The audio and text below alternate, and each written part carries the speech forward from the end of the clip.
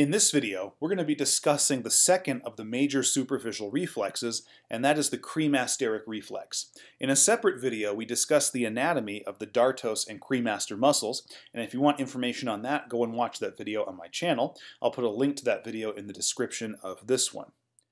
The cremasteric reflex assesses the integrity of nerve roots L1 and L2, and considering this is a reflex that operates through the spinal cord, it allows us to examine the integrity of both the sensory and motor components of the L1 and L2 nerve roots.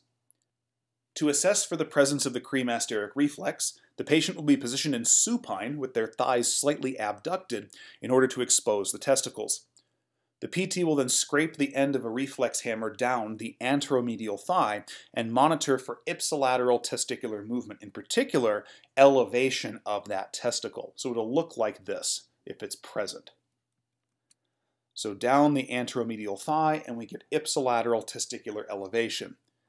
After the testicle elevates, it will also quickly descend back to its original position.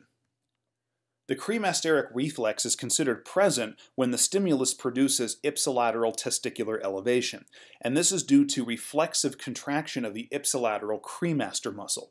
The cremaster muscles normally contract when it's cold out in order to draw the testicles up closer to the body's core, where it's warmer, in order to provide the appropriate temperature for sperm cell production and maintenance.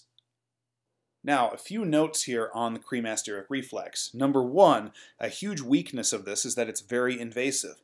Obviously, you have to have a way to monitor the elevation of the patient's testicle. So they either have to be naked, you have to palpate the testicle, or they have to be wearing very tight underpants, and so that you can see the testicle being drawn up. In any case, it's extremely invasive, so most people are not going to elect to want to have this done to them.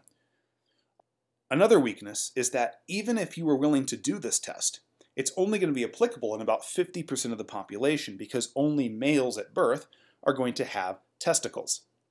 There is an equivalent cremasteric reflex in females. However, considering that their genitalia are much less external than the testicles, that's going to be even more invasive than it would be here for this cremasteric reflex.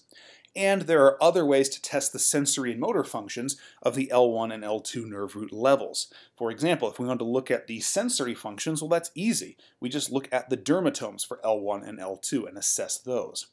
If we want to look at the motor component, the myotomes, well, we're going to assess hip flexion. Hip flexion myotome encompasses both L1 and L2.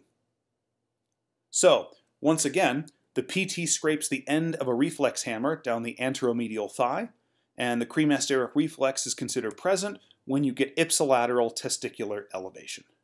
Thank you for all your support. Be sure to check out my Instagram for cool science and not science stuff.